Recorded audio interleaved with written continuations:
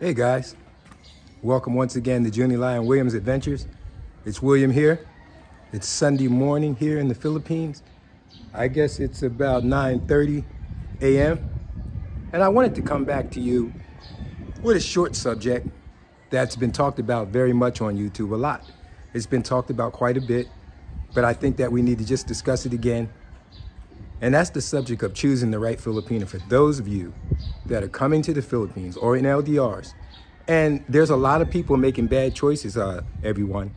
And that's why it cannot be talked about enough, because the wrong choice in Filipinas, it can make you have a disaster in your expat adventure before you even get started.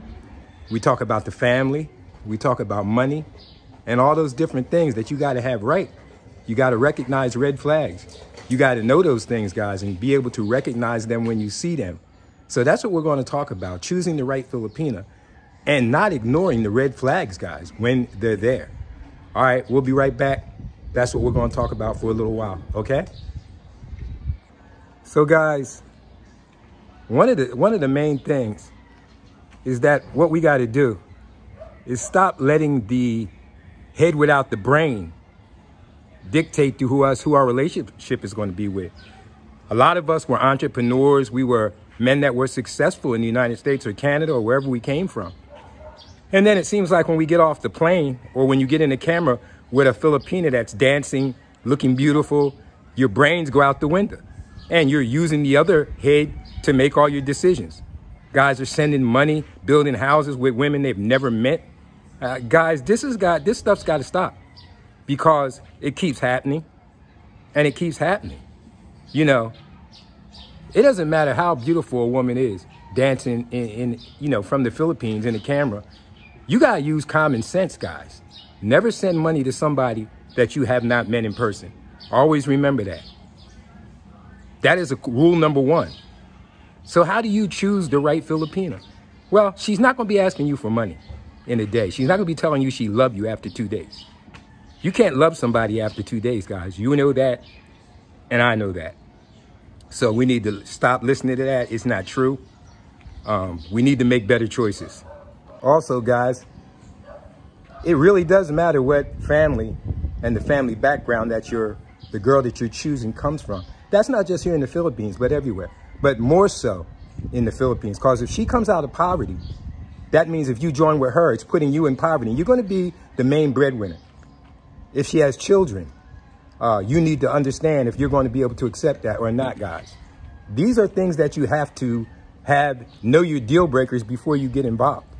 And you won't be making bad choices, guys. So you got to know what your deal breakers are. What are you going to accept and what are you not going to accept? Used to be a movie called Why Did I Get Married by Tyler Perry. Janet Jackson and a lot of other good actors were in that movie. And in it, they said there was an 80-20 rule. If you found somebody was 80% of what you were looking for, would you get rid of them and go back and try to find the other 20? So guys, this is the question that we have to ask ourselves, not even the person that we're meeting. And for those of you that are LDRs, I want to say this. Remember this. Doesn't matter how long you've been in an LDR with that woman or that man if you're a female. If you've never met them in person, you really don't know them. Anybody can put their best foot forward for a while, even for a year, or more, if you've never met them in person. Because you didn't see their real moods. You didn't see them up close and personal. A lot of guys are sending money and they're putting all their eggs in one basket of somebody they've never met in person, guys. This is a mistake. It's a red flag. If it's going to work, it's going to work. And this doesn't matter what country you're in. So I would say we got to choose better. We got to choose the better family. Check out the family. If that family is situated and that family and that mother and father, if he's still living, has character, then that Filipina is going to have good character. And I'll say what I heard on other channels, which I believe to be true. If you chose to take that woman, I'm not doing that, but if you chose to take that woman to live in the USA, if she has character in the Philippines, she'll probably have the same character in another country. It really doesn't matter. It's all in the choice you make. So if you choose to do that, guys. That's okay. If you choose to come to the Philippines and be an expat and live here, do that. But just be certain of your choice. Vet them well. Remember that, guys. Vet them well. See if you can coexist with the family. If that woman that has 80% of what you want, if she has a child, would you throw her back in the ocean looking for the 20? Or is children an absolute no? Is it a deal breaker? If it is, then make that choice. Know that. There's thousands upon millions of Filipinas that are eligible here in the Philippines for foreigners. Of course, they have their preference of who they want to date, but there's thousands and thousands of women to choose from, much more so than in Europe or the United States. It's a bigger pool, guys, but you have to take your time, because believe me when I tell you this, the choice you make in your relationship is going to make or break if you become an expat, whether you're successful or whether you're not. Because if they take you down the rabbit hole and they're in it for the game, you're going to lose, because they know their country better than you. Believe me, they do. So making sure that you got a girl, and especially if there's age gaps, you got to understand there's going to be trade-offs. If she's giving you 80% of what you want, then you have to be satisfied that you're not getting the other 20. Because nobody is 100% of what either of us want. Remember, we bring baggage to the table too, guys. Remember to subscribe and like. If this subject is hitting you and you want to comment, comment, guys. We love comments here at Junior Lion Williams Adventures. Those of you that want to become channel members, we shout out to Evan, who became a channel member. Come on and join the channel.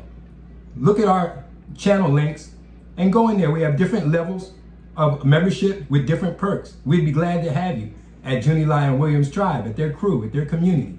Come on, guys. You believe that this content is helping you and you want to give us a super chat or something, you can still do that in the video. It just helps us create more content, go more places, and show you more things. So how do I not ignore the red flags? Well, number one, you can't be blinded by the beauty. Filipinas are beautiful women, and you cannot be blinded because they're dancing in the camera, because they're wearing sexy clothes, and they're dancing for you and telling you they love you before they even met you guys. Remember in mythology, there used to be things called the sirens, that they would be from a tropical island. They would sing a song that would lure the men to their destruction and the ships would crash. There's sirens here, guys, and they can sing some beautiful songs, but don't let them take you and make you shipwreck. Remember, use your brain, use the head that thinks, and you'll be way better off in the long run. Because if you choose the right Filipina, you're getting something really good, something really special, somebody that'll stick with you through thick and thin, through the good times and the bad. But on the other side of the coin, if you get a bad one, she'll take you for everything you got, guys. It's been well documented. Go through YouTube and look at the horror stories of guys that went shipwrecked because somebody sung them a tune and they listened. And when they listened to that tune, they opened their wallet. And by the time they were done listening to the song, they were down and out and broke in the Philippines, guys. So choose your relationship wisely. Choose the family wisely. Also, understand that if you see red flags, don't act like you don't see them. Remember, stop, look, and listen. If you listen more than you talk, you'll hear what she's really saying. Because you have to listen to what she's saying. Because all of us can put our best foot forward, right, guys? And we can be on our good behavior for a while. But under pressure, the real us comes out. And it's the same with them. It's the same with everybody. I was told one time that you never know how strong a tea bag is until you put it in hot water. Well, watch them when they're talking on the phone. Watch them when they're dealing with their family. When they go into that secret code and start talking in Visayan, watch the expressions. Make sure that you see what you see, guys, before you dive in. Don't dive in before you know what the water's like. So how do you choose a good Filipina? By thinking with this head, by watching with your eyes, and by listening with your ears, and by not leading with your wallet. Remember that, guys. Don't ignore the red flags. Red flags in any situation means danger. Danger, Will Robinson. So this is what we wanted to say. We appreciate you here at Junior Lion Williams Adventures. The reason that we put out content like this is because we want you to have your best life now, whether it's in the US, whether it's in Europe or Canada, or in the Philippines or any other Asian country. But the same rules apply, guys. Buyer, beware. Dater, beware. And especially if you're over 60 and you're watching them dancing in the film, there's an LDR, and you're just opening up your wallet. If you're never coming to the Philippines, that's fine. Fair exchange ain't robbery. But remember, if you're really coming over here and that person you see in the camera or in the laptop or wherever you're watching at, if you're really planning on meeting them, do your homework, guys. Get over and see if what you see is really what you think you see. All right, guys, beware, but also good luck. And here at Junior Lion Williams Adventures, we're hoping that you find the right one if that's what you're looking for. So we'll see you next time. And remember, as we always say here, enjoy every day because tomorrow is not promised. Make it a good one, guys. We'll see you next time.